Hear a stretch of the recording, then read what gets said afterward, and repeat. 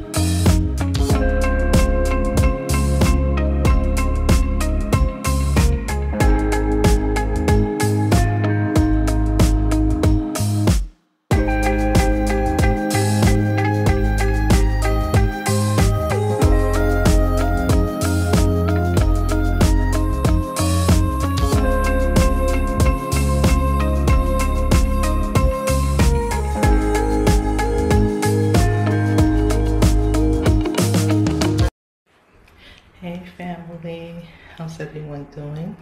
So I made it to my post-op, which means post-operation appointment.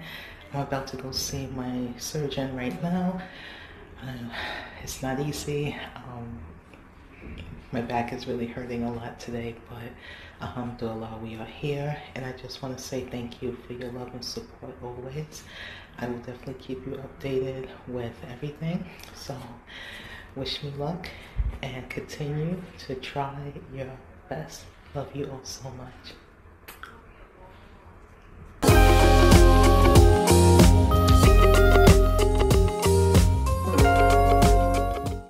Hello everyone, Assalamu alaikum. I hope you're all doing well. So I just wanted to give you a quick update about today. Today was my post-op appointment.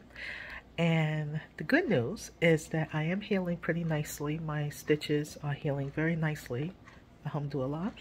And also, I'm not having like pains in my legs, which is great.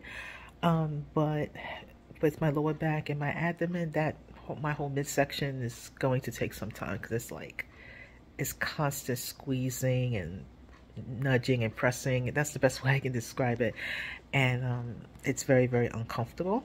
So my surgeon suggested that I continue doing what I've been doing and to take it easy, and to also, he reminded me that this is going to be a process and this is going to take time. So not to be too bummed out when those hard days come through. One of the challenges was getting in and out of the car when I took Uber there to my appointment, and walking downstairs was okay, but walking upstairs was not that fun. So it's going to take some time, but I just want to take a moment just to say thank you to everyone who continuously send me positive messages and prayers and love and kindness. I just hope you know it doesn't go unnoticed. It's really something I take very seriously. I thank you all so much, because it hasn't been easy emotionally. The one thing I do want to share in general, and this is for all of those out there who are going through any health issues, whether it's physical or mental health, please don't let anyone make you feel bad for that, or make you feel guilty or be dismissive about how you feel. That's something that has happened to me more times than I can count, and I can honestly say that I'm at the stage in my life where I will not tolerate that from anyone, and you shouldn't either. This goes for family, medical staff, friends, relationship, you name it, it doesn't matter. Always remember that you matter. Okay, there's only one of you, and you have to care about yourself. And anyone in your circle who cannot get with that and be loving and caring towards you, especially in your time of need, are not the people who should be in your life. I'm just going to say that honestly. And that's something that's hard for a lot of us, especially us nice types, because we don't like to think this way or feel this way, but it's something that, you know, I'm very passionate about, and I feel that it's important that we love ourselves and we care about our well-being, and to embrace the people who are willing to care about us and our well-being, and to dismiss and leave the people alone who do not love and care about our well-being. I understand we all have our own selfish needs, believe me. But when it comes down to it, if you're really going through a tough time, you're going through a tough time. And understanding and empathy and kindness truly goes a long way. I love you all so, so much. Please take good care of yourselves. Always try your best.